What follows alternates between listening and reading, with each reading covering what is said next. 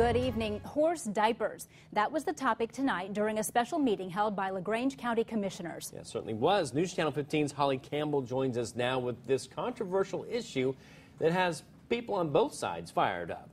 LaGrange County has a large Amish community, and that means thousands of horses out on the roads. And what they're leaving behind is making a big stink in the community.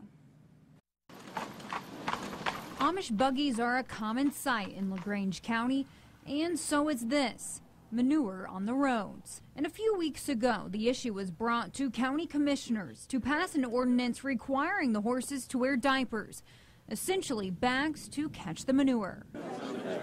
So with a full house, commissioners took it to a vote. Finally, it decided, after all the investigation and everything, what was out there, what was presented to me, wasn't going to work. So we decided to have this meeting and just go ahead and stop it, because it was an opinion of some people, quite a few people, that it was kind of like driving a wedge in our community. Commissioner Terry Martin says they tried one of the ideas, but the weight and size of the bag scared the horse, making it unsafe.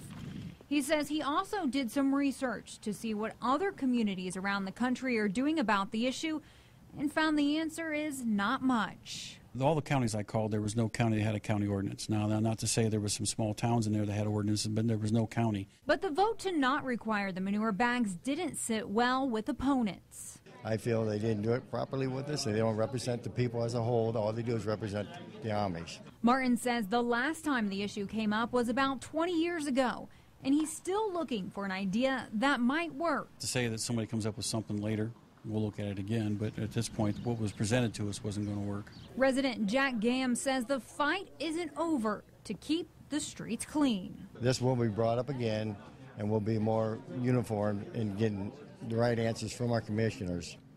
I did speak to members of the Amish Northern Indiana Safety Commission tonight.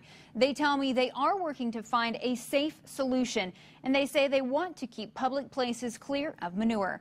Holly Campbell, News Channel 15.